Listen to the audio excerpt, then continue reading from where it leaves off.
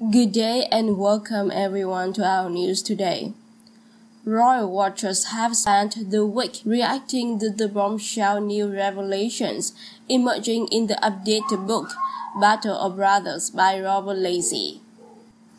Among them, the suggestion that Prince Charles declared that Harry and Meghan's son Archie would never be a prince.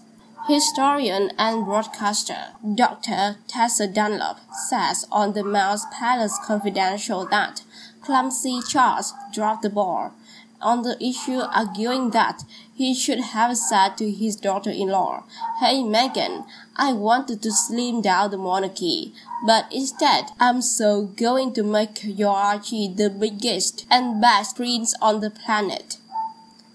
More and more people have said to me that it was evident that Harry and Meghan didn't want to make it work, particularly Meghan, he argues. So it wasn't Charles' fault for not making her welcome. It was that she very much didn't want to make it work. She wanted to return to California to pursue her career.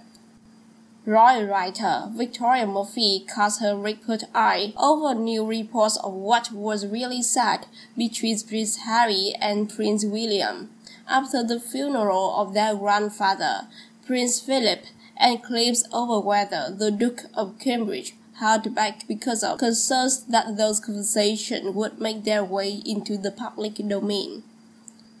The news comes as the family's accounts are under scrutiny with the release of the annual Sovereign Grant report.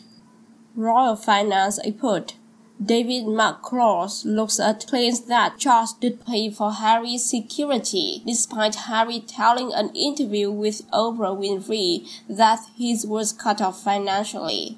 He says, "We now know that Charles paid for his security up until last summer, when Harry signed all those lucrative commercial contracts and was able to buy a very expensive house."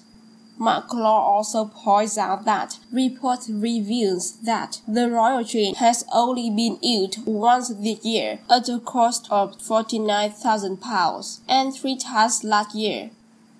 It's not really financially viable, and in the future its days must be numbered.